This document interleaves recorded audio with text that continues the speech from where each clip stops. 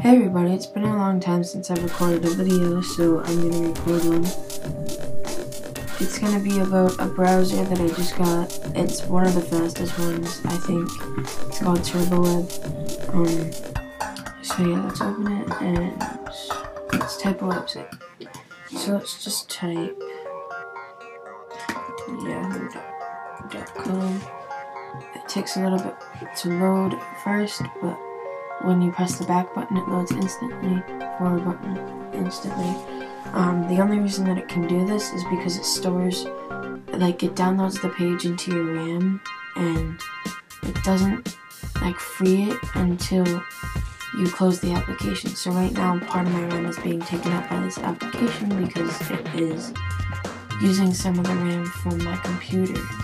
Now, if it closes, quit it, it's all back. It doesn't take any forever, and you get it all back again.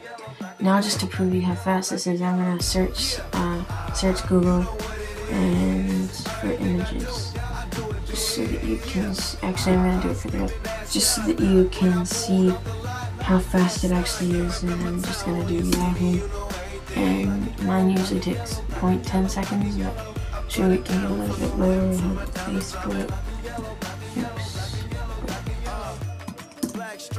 0.5 seconds, 0.05 seconds. It's a pretty good, fast browser. You can enlarge the text, you can make it smaller, you can put it back to normal size, and you can also open it in Safari. So that's practically the Turboweb browser. The link in this is in the description to go download it.